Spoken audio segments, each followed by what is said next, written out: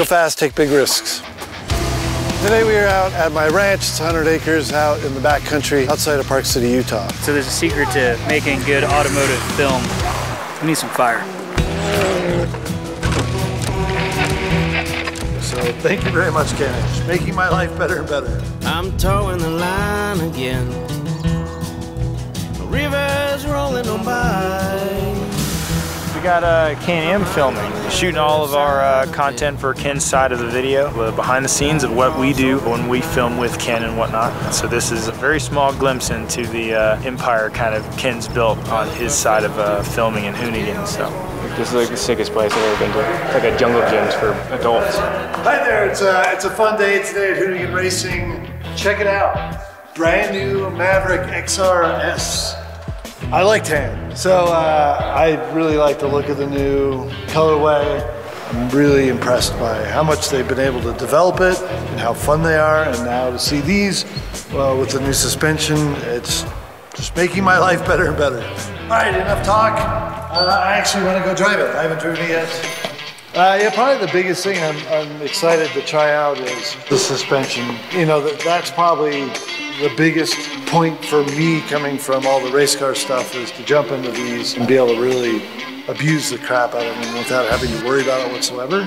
So many great conditions here in Utah to go out and play with them. I'm very stoked. So thank you very much, Kenny.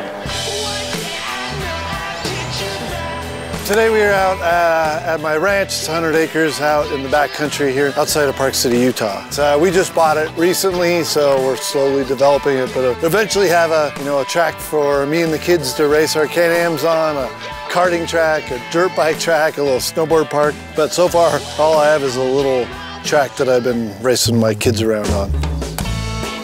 We've just been shooting some fun content for my YouTube channel. Well, no, we were supposed to start filming and shoot our intro, but we decided to go to this. One of the guys we work with, Magic, has a Phantom slow-mo camera. We've been shooting now for about an hour. Still haven't shot the intro, but it's all right. See, Ken's a perfectionist. I feel like he would sit out here all night until he got that shot absolutely nailed. With the axes, it's just something I started doing recently for fun. It's great to get outdoors and do stuff with my kids, so we do everything out here from snowmobiling to archery and throwing axes, so it's just been a fun way to have fun throwing stuff.